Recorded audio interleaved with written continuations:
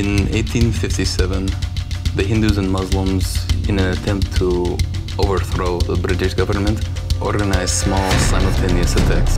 Fires burned homes and shops of British citizens. Leaders were assassinated, all in one day, within several hours of each other. They crippled the country. It was called the perfect day.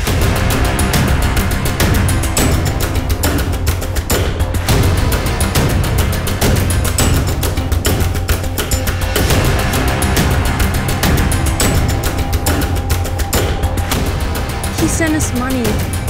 He said we would do good.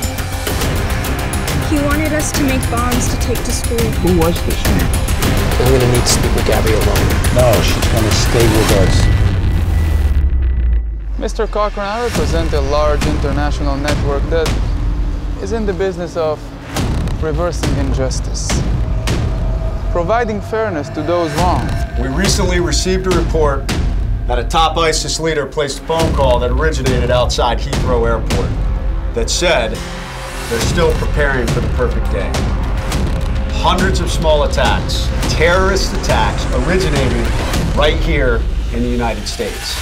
Sue, officially I'm required to tell you to cease and desist. Guys, we don't want anyone to know that this is being investigated. Any word of this could speed up plans to bring about the perfect day. How often do you wish you could get back what you lost? What do you want me to do?